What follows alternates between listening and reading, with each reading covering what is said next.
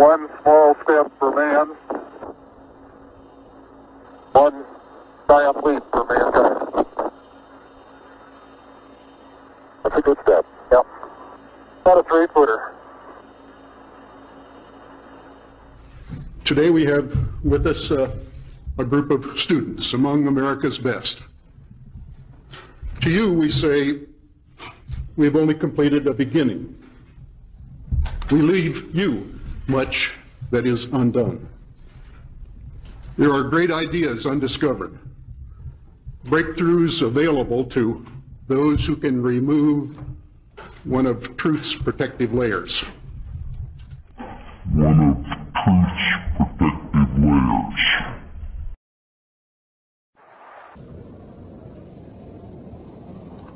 You are about to embark on a one-way journey to the greatest lie ever told.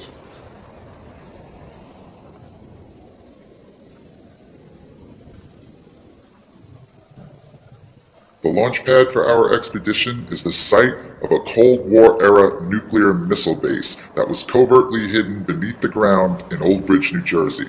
Underground silos stored the Nike Hercules nuclear warhead, and the residents of this sleepy town had no idea it was even there, for this was an age of great secrets.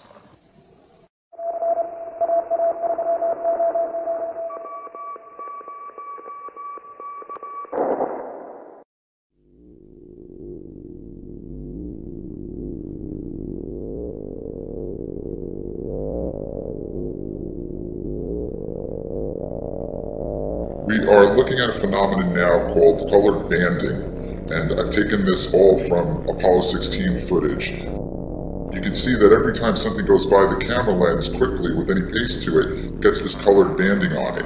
And that goes for shadows as well. I'm going to slow it down here so you can see when the shadow is created,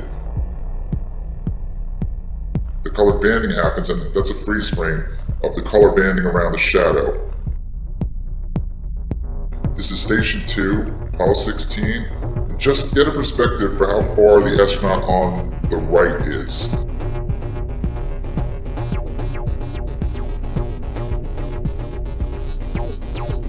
And the camera we're watching this through is the color TV camera on the rover, which is controlled from Houston. And note the light source in the visor of the astronaut walking by.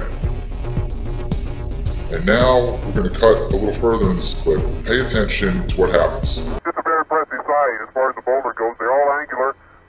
Just a very pressy side as far as the boulder goes. They're all angular. What you're looking at are shadows covering the entire location out to the horizon. I'm showing you the same clip. And there are two shadows. 1, 2. That is impossible with the sun as a light source. The only way this can be possible is if it's an artificial light source, because there's nothing tall enough there to block out that much space. And I showed you how far the astronaut is from the rover, and these shadows are covering the entire location. And this is black and white normal speed. See his backpack? Light, shadow. Okay, now let's take one black and white, slow down.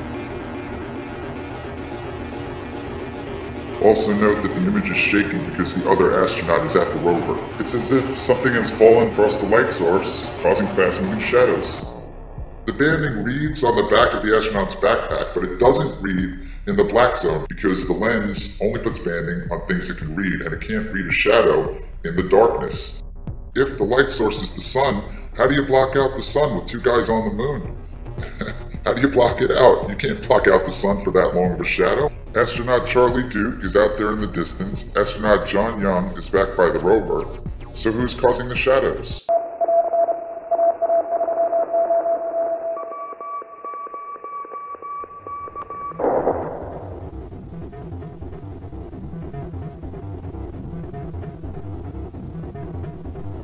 This is a diagram of the MESA table, which sits on the lunar surface in front of the lunar module. At the bottom, that rectangular bag is called the equipment transfer bag, and that is the thing we are going to be paying attention to in this clip.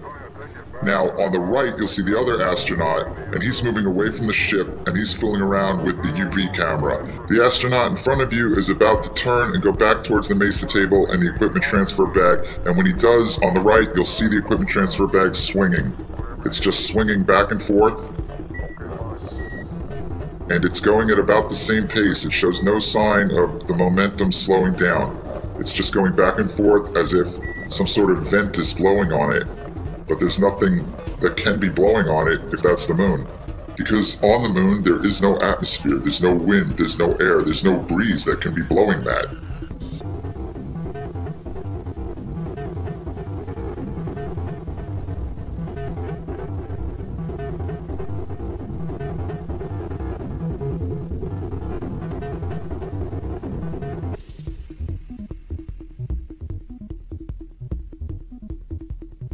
This clip is from the closeout of EVA-1, Apollo 16, and the next clip is from the closeout of EVA-3, also Apollo 16.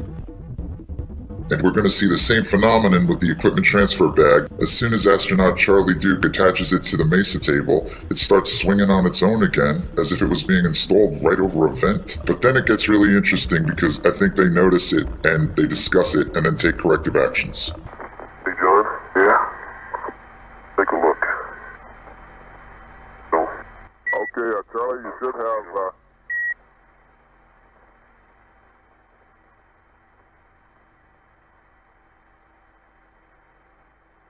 Charlie, you should have 7 Hasselblads and 3 Now you're going to see Charlie Duke take corrective action. He's going to walk over to the swinging ETB bag. He's going to remove the camera that's attached to his chest. He's going to put it on top of the Mesa table, and then he's going to put his camera in the ETB bag, and then he's going to remove the bag from the straps, and he's going to place it on top of the Mesa table so it's no longer swinging from the straps. And there's obviously a voice we can hear organizing the charade-like diversion you are about to see. Where's the bag that the good old UV? Hey, Charlie, did you throw my camera away? No, I didn't throw your camera away. Where is it? Over there? Yeah. Okay. The bag that the what? The bag that the what? He's obviously hearing a voice we can't hear who's telling him what to do.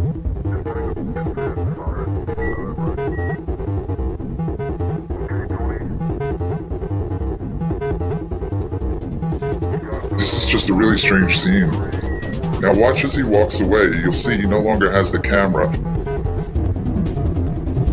You can't have any wind or breeze or ventilation on the moon, but this thing is like a perpetual motion machine. And this is how they corrected that motion, by taking it off the straps and putting it on top of the table.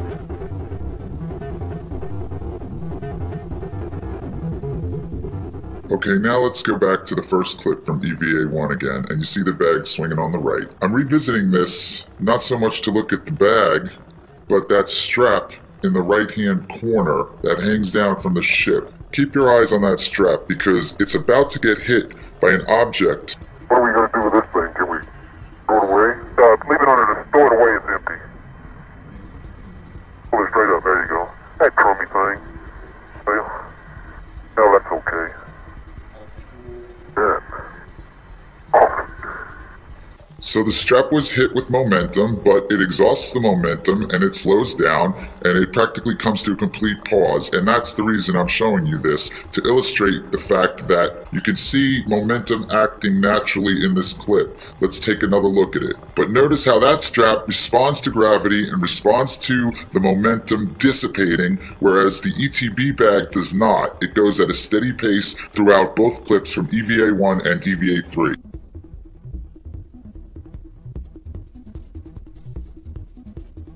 The logical question that comes to mind is whether some mechanism on the ship, some motorized mechanism, vibration, or exhaust is somehow blowing the bag, and the answer is no. The bag hangs from the Mesa table. The Mesa table is simply a table that holds supplies and equipment for the extravehicular activity. The bag, as you can see, just hangs down from the table. And as we take a look at the Apollo 16 summary at nasa.gov, Quote, because the LM had remained in lunar orbit 6 hours longer than planned, the LM was powered down to conserve electrical power. So that rules out the possibility that the bag is swinging from any kind of vibration caused from the power of the ship.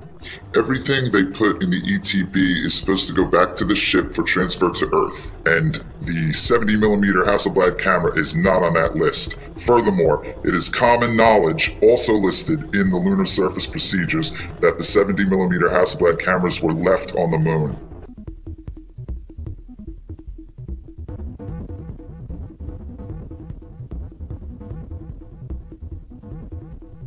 Charlie Duke was responsible for attaching the ETB by the straps to the SRC table at the Mesa. It specifically says the ETB is supposed to hang from that table. Charlie Duke is not supposed to touch that bag again or have anything to do with it for the rest of the mission until they are back in the lunar module. John Young has the responsibility of taking that thing off the straps and attaching it to the conveyor when he is entering the lunar module, and then the procedure calls for Charlie Duke to unhook it at that point. Hey, Charlie, you throw my camera away? No, I didn't throw your camera away. Where is it? Over there? Yeah. Okay. The bag that they... What? What's going on right now with him removing the bag and then putting it on top of the table is a total break with protocol, and any break with protocol is by definition a contingency plan, and that's why Charlie Duke and John Young seem so confused in this scene. We got 1, 2, 3, 4, 5, 6 Hasselblads. 3 DACs, SWC, and a CRE, the maps, various other things. Various other things. The problem with various other things is that various other things are not listed on the lunar surface procedures. Various other things directly refers to the camera, which he just stuffed in the ETB. Okay, let me drive this uphill. Okay. This is a lie.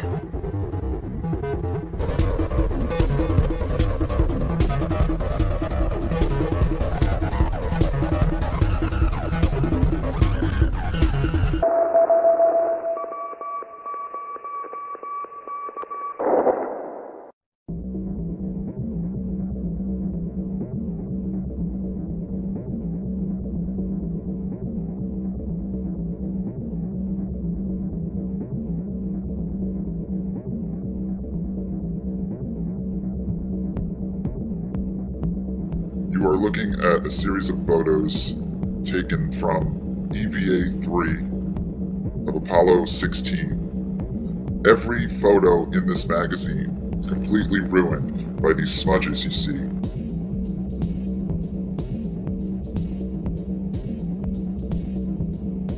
At the bottom of the images, the number 39, that identifies the camera these were taken with. There were 2 cameras used for 70mm shots during Apollo 16, number 39 and number 33. Those numbers are etched on the resu plate, which is a glass plate that faces the film. It's in between the lens and the film, and it has these crosshairs on it, and it also has the identification number on the bottom of the resin plate. All of the damaged photographs were taken with number 39. 162 photos on magazine 116E, and there are some other damaged photographs with this exact same pattern on magazine 114B.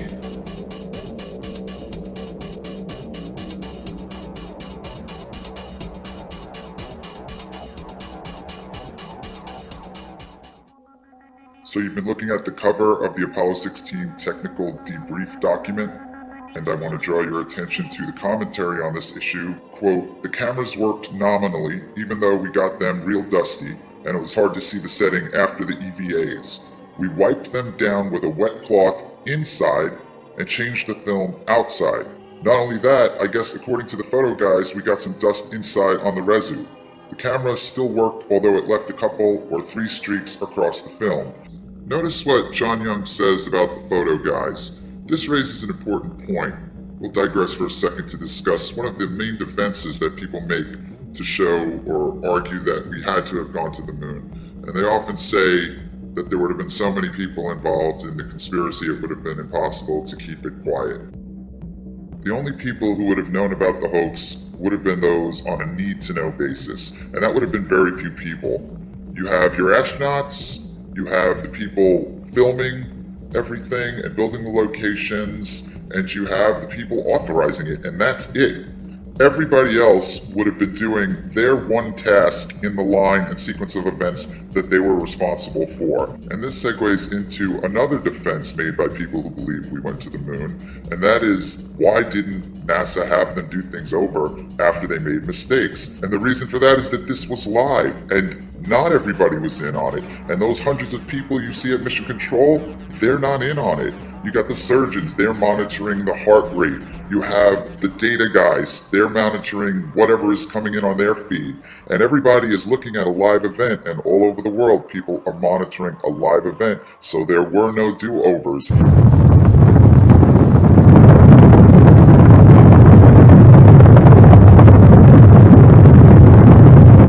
Going back to what John Young said, by way of illustration, about the photo guys would have received the film.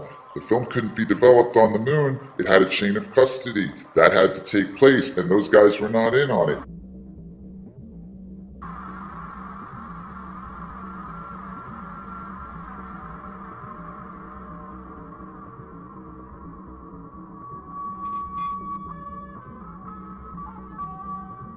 Now this is the cover of Apollo 16 mission report, and let's go to the equipment section, paragraph D. The reso plate on the lunar module pilot's 70mm electric data camera was smeared during a magazine change between extravehicular activities 2 and 3. Charlie Duke indicates that they wiped the reso plates down with a wet cloth inside the cabin in between the EVAs. When they were done with their work on the moon, they would go back into the lunar module, seal the hatch, repressurize the cabin, and camp out for the night until the next day, when they would continue the mission on the second EVA and then the third EVA. Now let's take a look at the Apollo Lunar Surface Journal, and they are taking their cue from the debrief and from the mission report. In the brackets, their explanation states, each frame on magazine 116E shows a set of smudges. Detail of the smudge pattern change only slowly from the beginning of the magazine to the end. The smudges are undoubtedly the result of contact of a dust-laden, damp cloth with the reso plate in John's camera. So NASA, the astronauts, and the Apollo Lunar Surface Journal all march in lockstep, alleging that the stain happened inside the cabin in between EVA 2 and 3. This is because the surface of the moon is a near vacuum, and all moisture and liquid would boil immediately in the vacuum of space. And indeed, this entire story is a complete fiction. It's a fraud and it's a lie, and NASA knows absolutely with 100% certainty exactly when that smudging happened, and it did not happen in between EVA 2 and EVA 3 inside the cabin of the lunar module. It did not happen then. Furthermore, the Apollo Lunar Surface Journal is absolutely wrong in its assertion that this smudging happened as the result of contact with a damp, dust-laden cloth. And what you see is the familiar splash pattern of a spill. Something was spilled on the camera. This is a picture of the index for Apollo 16 from the Apollo Lunar Surface Journal at nasa.gov. And when you come to Geology Station 8, you'll see below that Traverse to Station 9, and instead of Geology Station 9, it says The Great Sneak. And when you click The Great Sneak, it brings you to Geology Station 9. And this is where the magazine change happens. Did you say both change? Yeah. Okay. Tony, I don't have a black and white left. I'm gonna run off a couple, John. Okay.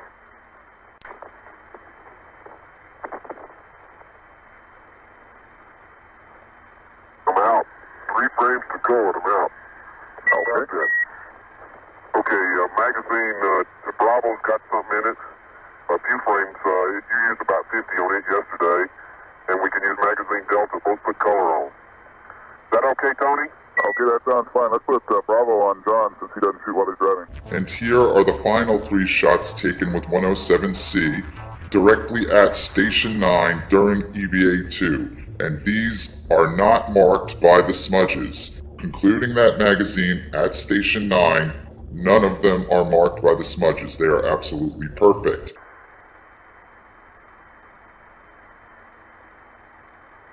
Which one, Charlie? Delta for me and Bravo for you. Bravo. Right in the corner there. Dark. The image you are looking at now was the very last picture taken before that magazine change at Station 9 where they are now. This is 107-17583, and as you can see, there are no smudges on it. The very next picture taken with that camera is after the swap of magazines, and this is now 114-18444.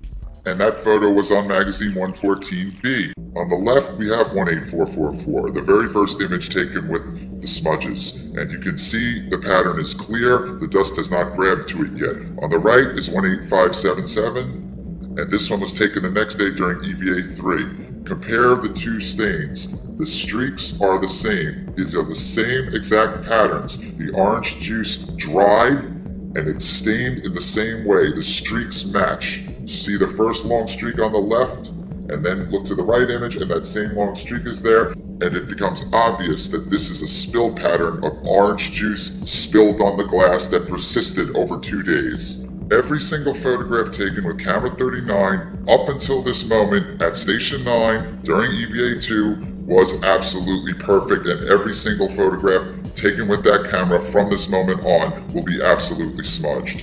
If the astronauts had wiped the cameras down with a damp cloth inside the cabin later that evening, we would not see the stain pattern the next day during EVA-3. And this is the moment that it happens. John Young drops his sample bags, and Charlie Duke comes over to help him reattach them to his camera, and John Young asks Charlie Duke to check his lens, and since we know that the very next picture snapped with that camera will have the familiar stain pattern on it, John Young's concern with his lens leads us to another possibility that the stain pattern is on the lens and not the res-out plate. Dropped your bags again, John? Yeah, tape came off, Charlie. Oh, that thing did come off, didn't it? Yeah. Okay, let me come on and help you put it on.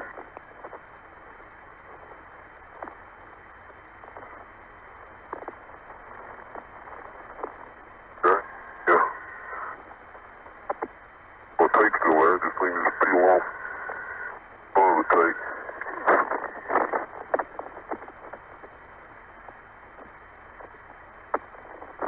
Oh, boy,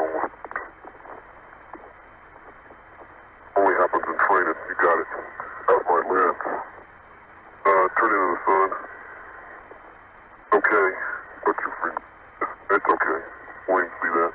So what has just happened to cause this stain pattern to emerge? The answer is orange juice. It has been well documented that the astronauts had a problem with the suction straws inside their helmets that allowed them to take sips of orange juice. The straws would accidentally squirt orange juice all over them and into their helmets, and this was a big problem on the mission. And the orange juice actually seeped into the neck ring, and it appears obvious now that the orange juice leaked through the neck ring at Station 9 and caused the camera to be stained. And that is direct evidence that they could not possibly be on the moon, because if orange juice could leak through the helmet lock, then the helmet lock was not properly sealed to protect the astronauts from the vacuum of space. And this is because the helmet and the neck ring, in order to be airtight, must also have been watertight, because water molecules are bigger than air molecules. So if water escaped, then oxygen also escaped, and the suit would not have been pressurized, and in that case, the astronauts would be dead.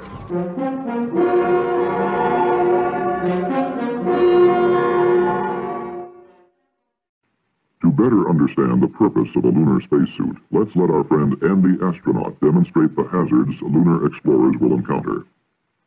If Andy were to step out on the surface of the moon without a spacesuit, this is what would happen. In the near vacuum of space, the gases within his body would immediately expand.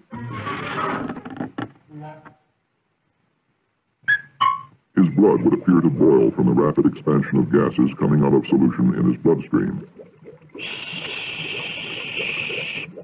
And he would soon feel the effects of another condition of space, lack of oxygen. After 20 seconds in a vacuum and without oxygen, Andy would be trading in his astronaut wings for a more permanent variety.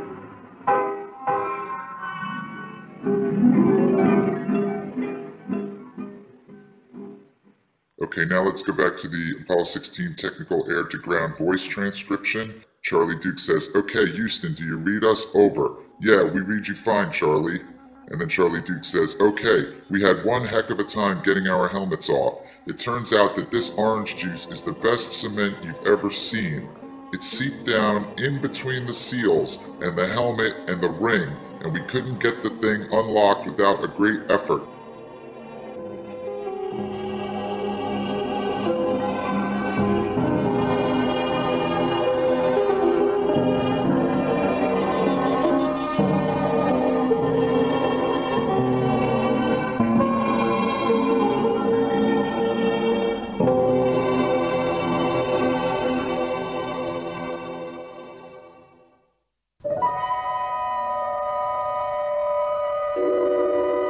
Christmas 1968, when man first cut the silver cord of Earth's gravity to orbit the moon.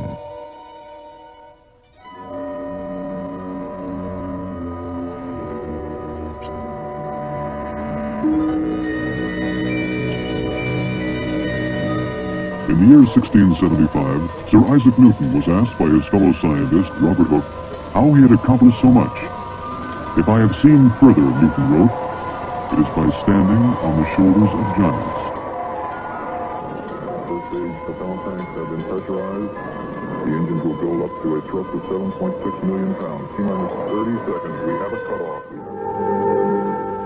May 18th, 1969. We were almost ready. Man had orbited the moon once.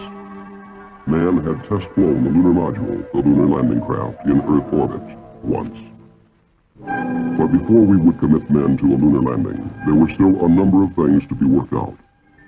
This was the mission of Apollo 10. In the words of its commander, Tom Stafford, to sort out all the unknowns and pave the way for a lunar landing.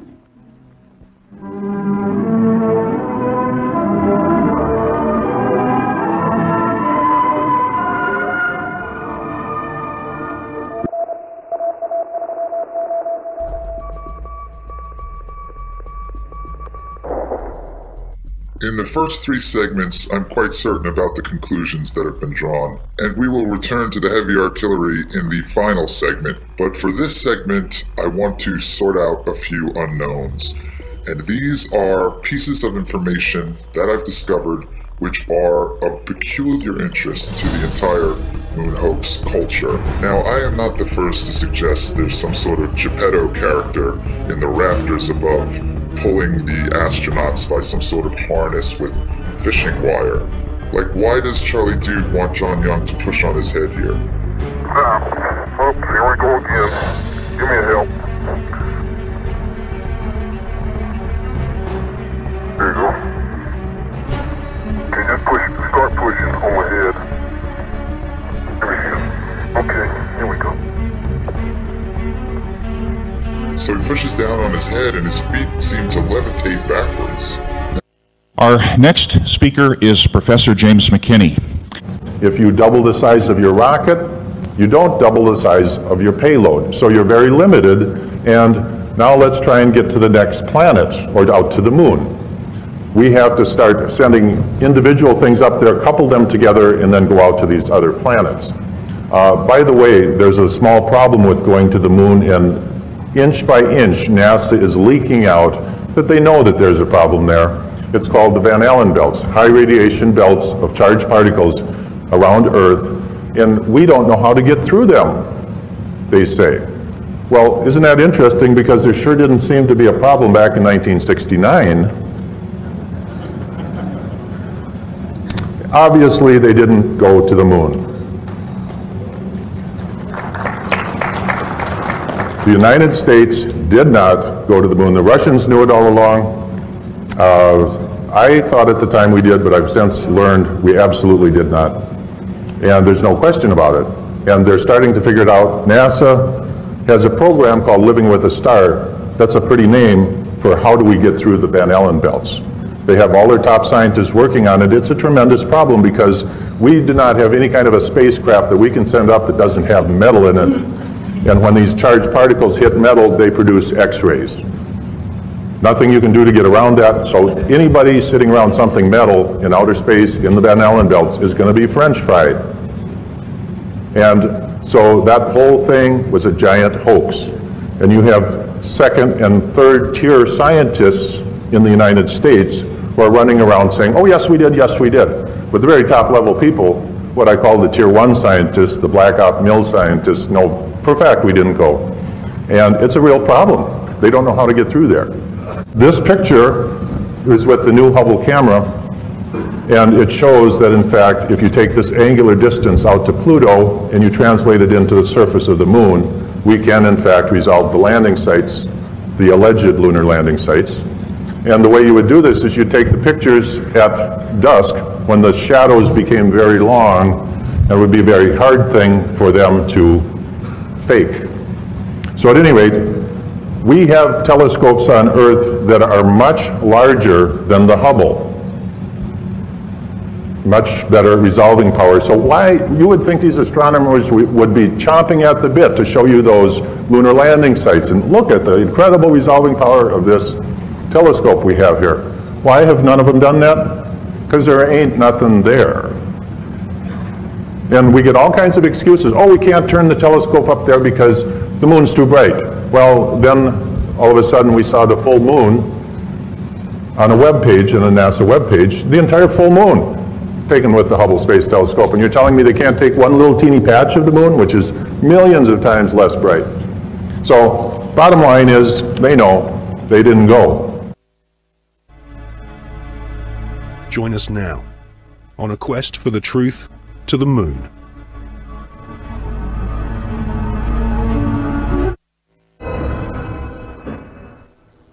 In this film, we shall not only prove beyond all reasonable doubt that many of the official NASA images of lunar exploration are fake, but we shall also examine the motives for the biggest lie put before the world. Why did NASA repeatedly fake lunar images and photographs? Why did NASA stage lunar expeditions which did not happen? The answer will surprise you.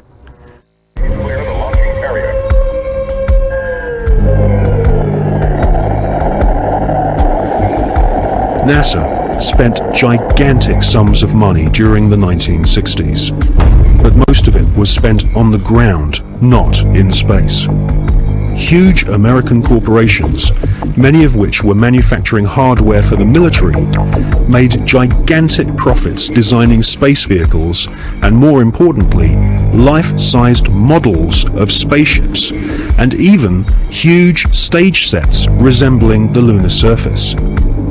Someone in NASA had realized that after taking billions of dollars from the American people, if they couldn't make it to the moon, they would fake it to the moon. Obviously, if you're going to somewhere that nobody has been before, you need to have a simulator which recreates that environment as closely as you can. If you're going to the moon, you recreate the surface of the moon.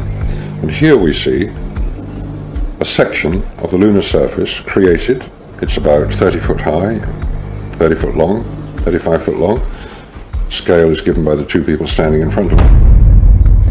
There were plenty of simulation exercises, but the point is, and this should be taken into account in virtually everything that is discussed with the Apollo program, 400,000 people may have worked on the program in total, but none of them had a need to know more than his own job required. The people who were making the rockets didn't know what the people who were making the spacesuits were doing because they had no need to know about that. Their job was to make the best models and the best simulation of the lunar surface that they could. And if we come up to this picture here, we see the three scales on which these models were built. We have here the whole moon as one unit. It stands about 20 foot high. We have here behind it a section of the surface of the moon. You'll notice it's curved. And here we have a more detailed section of the lunar surface. What you're saying is that the images which we're told show a camera pointing out the window of the lunar module as it's coming into land on the moon could well have been filmed previously using these large-scale models. That's right. It could well be that what we are looking at are films of realistic models. We have no means of knowing if they were actually taken on the lunar surface or whether what we're watching is part of the simulation exercise and the training exercise. And you'll notice here on these models there is a camera track. A camera starting at this end, coming down here, would approach the moon or appear to approach the moon and become ever closer towards it.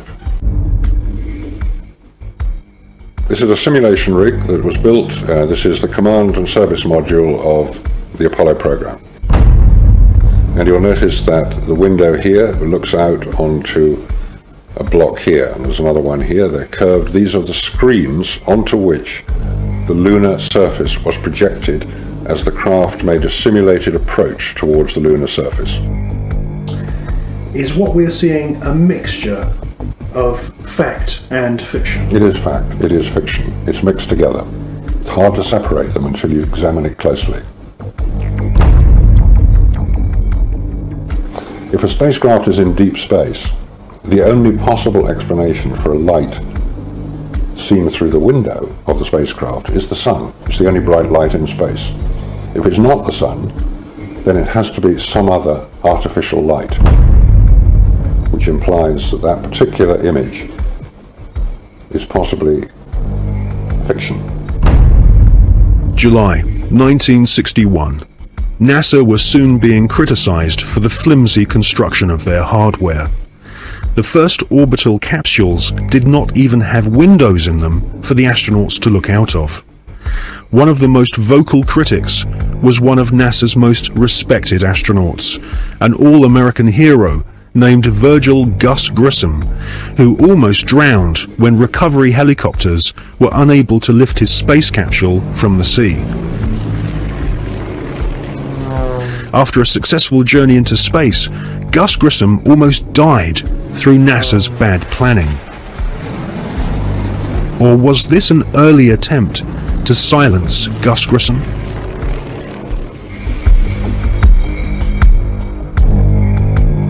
May 1963. Astronaut Gordon Cooper experiences re-entry problems in his Faith 7 rocket ship. The prototype lunar module, known as the LIM, had serious stability problems. At this stage, there was no guarantee that even if NASA managed to get a spaceship orbiting the moon, they could land safely without killing the crew.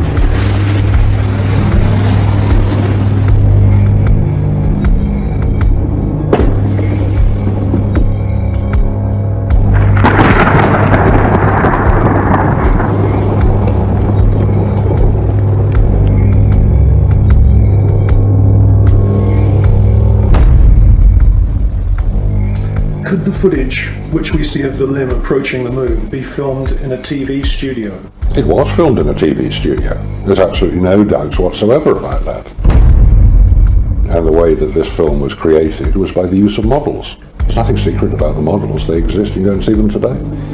The models were very lifelike, very realistic. There is one that is a life-size model. It's in Flagstaff in Arizona. It's 2 miles long, and it's an exact replica of the Sea of Tranquility.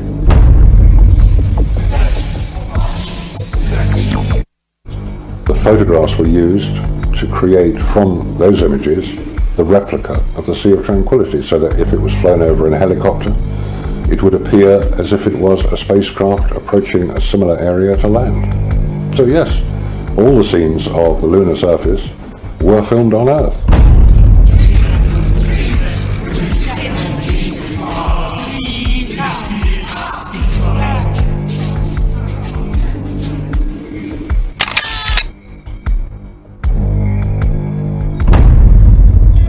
Radiation, and without having spacesuits nor spacecraft which can protect the occupants from radiation, NASA convinced the American people to pay $40 billion for the space program.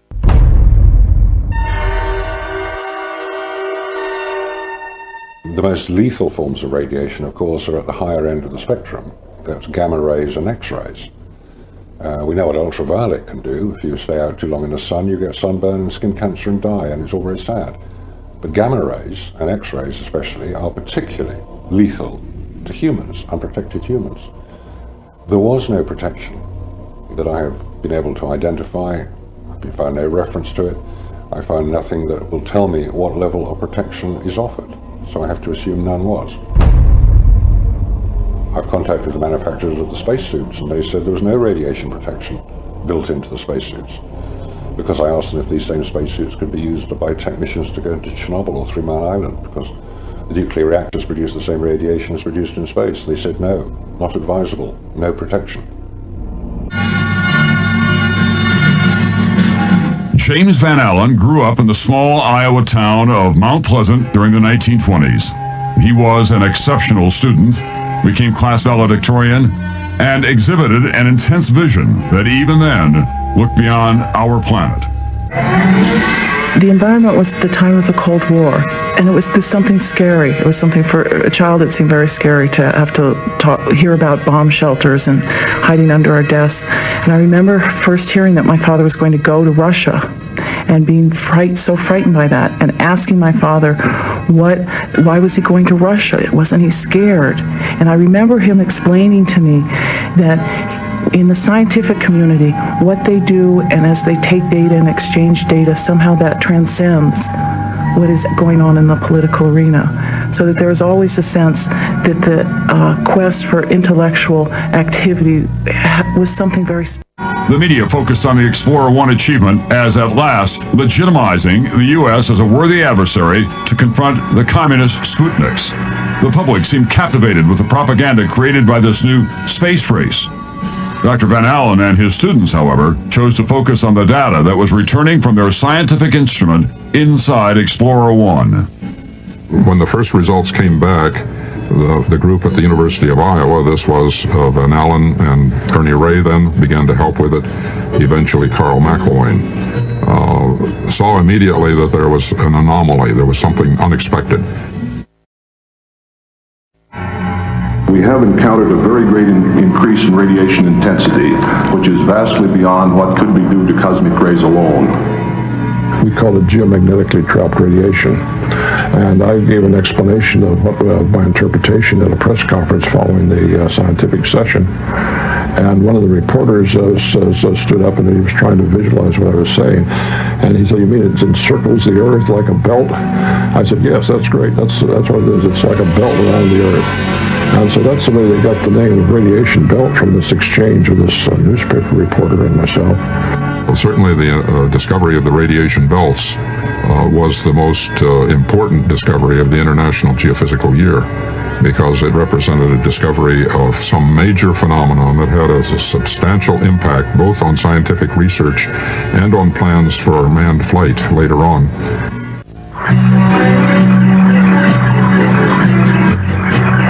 In late 1958 and early 1959, Van Allen flew instruments on Pioneers 3 and 4. Both were unsuccessful attempts to hit the moon, but their flights provided the Iowa group with essential confirming data. Pioneer 3 documented the existence of a second radiation belt, and Pioneer 4 became the first U.S. spacecraft to orbit the sun. Any ill effects from the Van Allen radiation belts? No. Now, I'm not sure we went far enough out to encounter the Van Allen radiation belt. Maybe we did.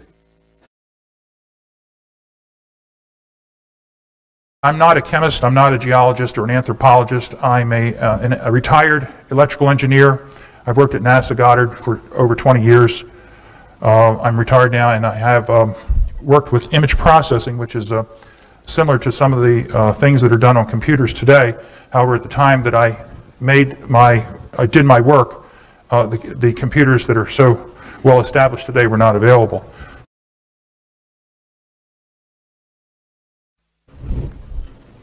Yeah, hello. I like your presentation very much, but I got a couple of questions here. First one is, what, if any, are the differences between you and Richard Hoagland concerning the politics on the cover-up?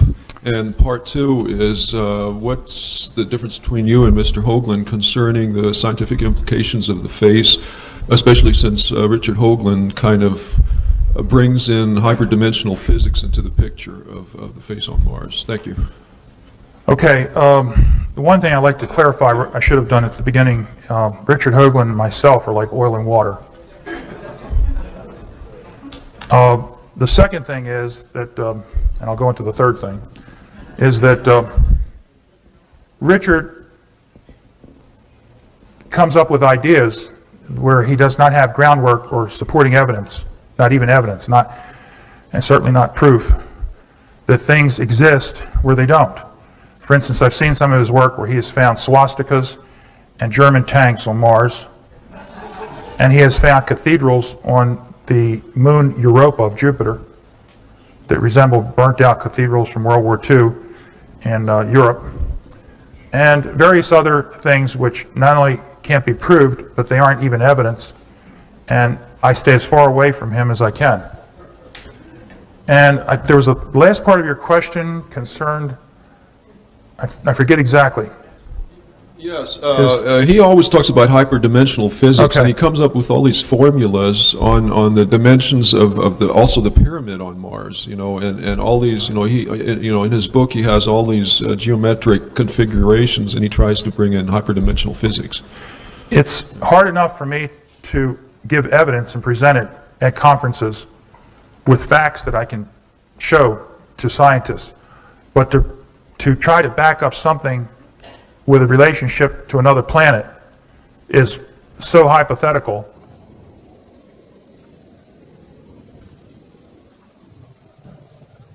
The launch pad for our expedition is the site of a Cold War-era nuclear missile base that was covertly hidden beneath the ground in Old Bridge, New Jersey.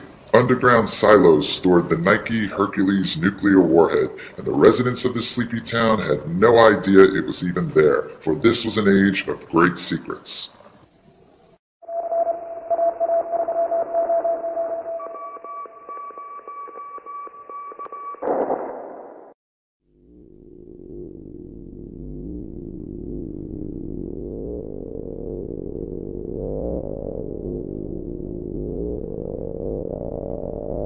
We are looking at a phenomenon now called color banding, and I've taken this all from Apollo 16 footage. You can see that every time something goes by the camera lens quickly with any pace to it, gets this colored banding on it. And that goes for shadows as well. I'm going to slow it down here so you can see when the shadow is created, the colored banding happens, and that's a freeze frame of the color banding around the shadow. This is Station 2, Apollo 16, and just to get a perspective for how far the astronaut on the right is.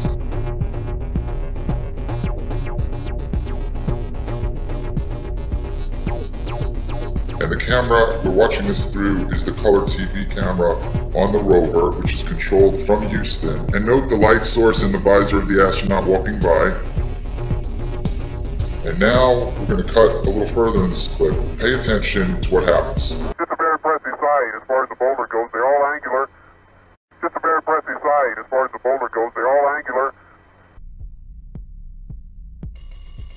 What you're looking at are shadows covering the entire location out to the horizon. I'm showing you the same clip. And there are two shadows. 1, 2. That is impossible with the sun as a light source. The only way this can be possible is if it's an artificial light source, because there's nothing tall enough there to block out that much space. And I showed you how far the astronaut is from the rover, and these shadows are covering the entire location.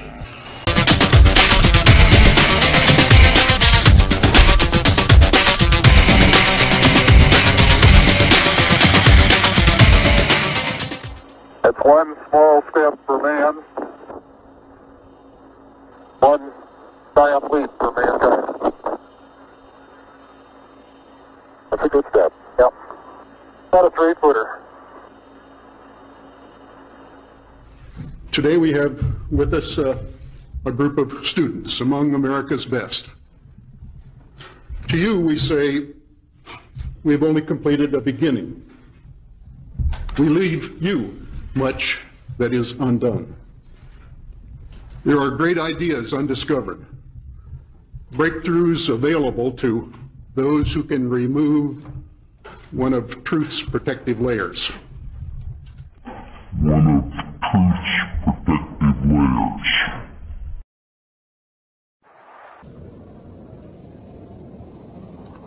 You are about to embark on a one-way journey to the greatest lie ever told. And this is black and white normal speed. See his backpack? Light, shadow. Okay, now let's take one black and white, slow down. Also note that the image is shaking because the other astronaut is at the rover. It's as if something has fallen across the light source, causing fast-moving shadows. The banding reads on the back of the astronaut's backpack, but it doesn't read in the black zone because the lens only puts banding on things it can read, and it can't read a shadow in the darkness. If the light source is the sun, how do you block out the sun with two guys on the moon? How do you block it out? You can't block out the sun for that long of a shadow. Astronaut Charlie Duke is out there in the distance. Astronaut John Young is back by the rover. So who's causing the shadows?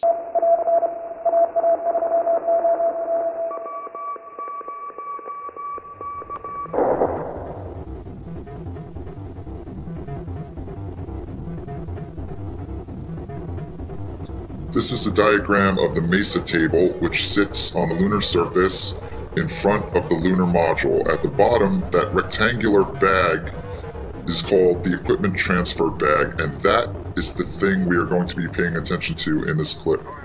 Now, on the right, you'll see the other astronaut, and he's moving away from the ship, and he's fooling around with the UV camera. The astronaut in front of you is about to turn and go back towards the MESA table and the equipment transfer bag, and when he does, on the right, you'll see the equipment transfer bag swinging. It's just swinging back and forth,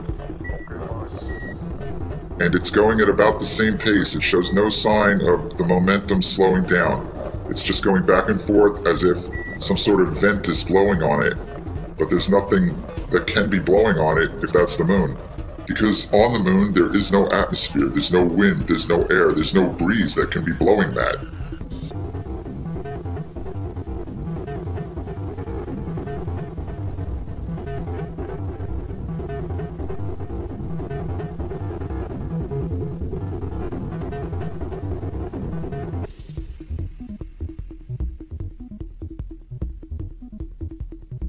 This clip is from the closeout of EVA-1,